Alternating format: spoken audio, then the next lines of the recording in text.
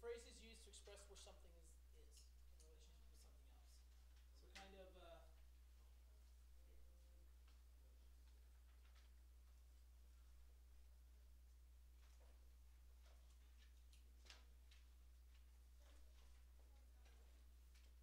of expressing where something is located, next to, far away from, near, stuff like that. So what we're going to do now, since the prepositional phrases, the main thing about them is that they're primarily just vocabulary words. There's a little bit of grammar with them, but not too much. So we're going to be focusing on what they mean. So I'm going to go and make a list of the words that they've given us in the chapter. Okay? They've given us cerca de. Now I'm going to put the days in parentheses, and I'll explain why after. Let's just go through these words now. Then they have detrás de, and then we've got enfrente de. I'm going to add in delante de, and then we've got al lado de,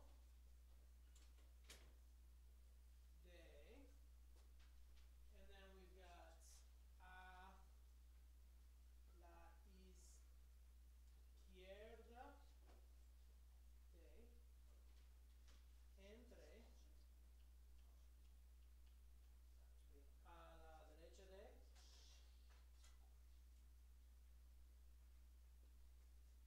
and finally we have lejos de.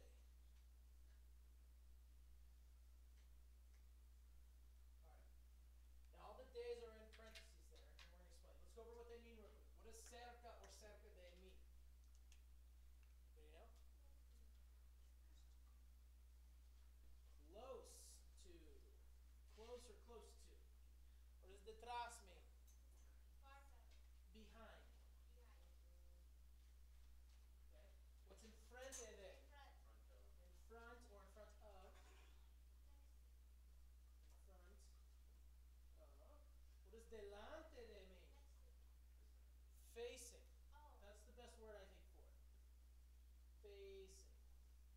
I think it's covered, right? Al lado de is next to, or, and I'm going to write to the side of.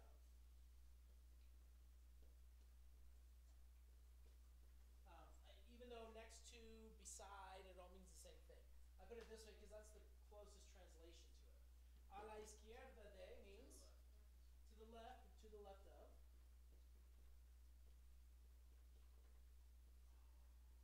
Okay. Entre.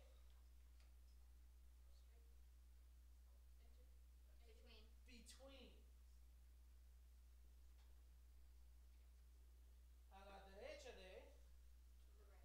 To the right of.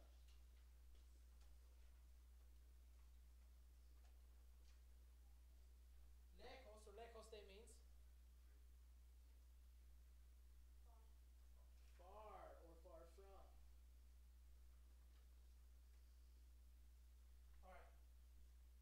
Now, if you notice in English, I put the words to or from in parentheses. The reason why is because you can say está cerca or está cerca de la panadería. What's the difference in saying that? Is it close versus is it close to the bread store? What's the difference in the use of it? Like, in case there's something familiar here, is it, oh, it's to the way of the post office. Okay, you're right on the right track there. Yeah. Is it like, because you're close, it's like where you are, like it's close to you, or close to somewhere else, farther. And that's pretty much what it is. The use of day, we will use day when we are talking about a specific location. Like I said, is it close? Like if I were talking about the movie theater, and I was going to walk to the movie theater, and I said, is it close? What would you say? No, it's not. But what if I said, is it close to the Sizzler? You would say yes. Now, listen, the answer to that one was yes, the opposite. Why? Because when I use close to and then a specific place, that's, it kind of changes a little bit. So we use day when we're talking about a specific location, as opposed to just close to where we are at the moment. Okay?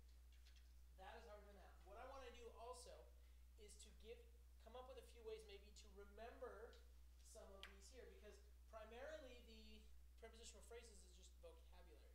So take a look real cerca, how could we learn? Now this is what would work for you. How do you think you could remember that cerca means close?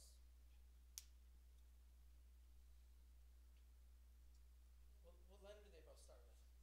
C. So you can think, well, the one cerca starts with a C, so does the word close. That would be because do any of the others start with a C? No. And this is just strategies to help you kind of learn these and distinguish between all of these. Detrás, any idea for detrás? Way you could learn it, remember it? The dumber the better, because you remember. I don't know, the days and B sounds like if you put the D in between the B. Okay, that would work. So there you go. Getting bad. This one's a tough one. I really don't have it for that one. How about enfrente? In front, it sounds like in front. What's that? You know, like the French had that battle and it was like the Entente, remember? Okay, there you go. Okay, and it was in front of something. Works. It's also a bit of a cognate as well. Enfrente, in front of. Delante, any ideas with that? I can't really think of anything for that one. That was always a tough one. Delante is just facing in front of. Nothing you guys can think of? How about al lado de? I kind of went for that. Somebody came up with that one years ago. Any ideas? Now I like this one because al lado de does mean to the side up, because lado is the side, al is the al to the, and so that really is good. You always have your lat on your side. You have your lat on your side. Not sure what that means, but hey, it works. Lat is like your friend. It's your On your friend. side. On your side. It works. Hey, that's great. Lat. I like it. I have no problem with that. One of the ones that a student years ago said, they said the two L's are next to each other, or beside each other, in which case, al lado de, there's two L's. Or they even turned that into a wall, and two A's are next to the wall. I don't know. Dumb ways to remember, but hey, the stupider it is, the easier it's going to be to remember.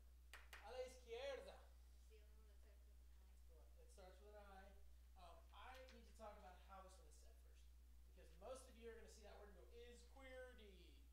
That's what I get. Okay? It's not right. It is pronounced is key air da. So everybody say is key air da.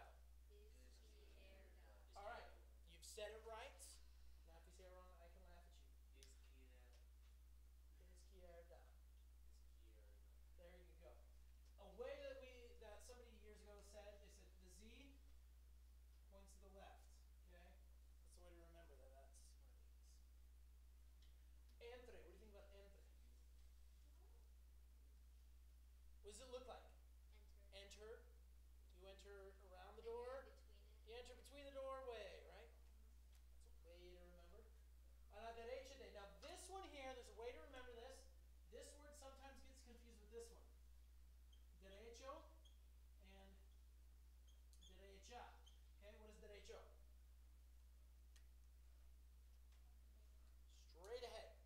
What's derecha? To the right. Here's a way. There's actually another way I heard today that was pretty good. But the way I always thought is the A and the O. The difference is the A is like the letter O with a line to the right of it. Okay, so that could be a way to remember. All right. Straight ahead, derecho. The O is like a tunnel, and you go just straight ahead through the tunnel. That's the way I came up with it. A girl today said, "Well, this looks feminine, that looks masculine, and girls are always right." In which case, okay. I like that one. And guys All are right. straight. Usually guys are straight. You could also go with that as well. Well, I suppose. Whatever works for you. All right, lejos de. Any ideas for that? The only one I've ever heard, and actually I heard it like 6 years ago, and somebody came up with it today. Now, in totally terrible phonetic English, that word kind of, you could make out the word Lego with it, can you? yeah. Okay. If you just don't know how to read, you're like, it means Legos. All right.